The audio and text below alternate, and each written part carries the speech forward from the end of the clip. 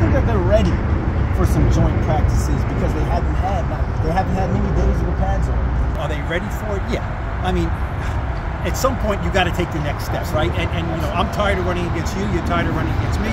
You know, I'm tired of blocking you. You're tired of blocking me. So now, as long as these coaches and players are smart, I've seen joint practices which go haywire because I'm trying to be macho. You're trying to get your work in. You know, you're trying to be macho. I'm trying to get my work in. It doesn't work.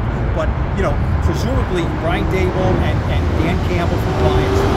Now that's not a steel cage match we want to see. Right? No, Dan Campbell's. You know, I'll take him against what? Probably any coach in the league, I guess.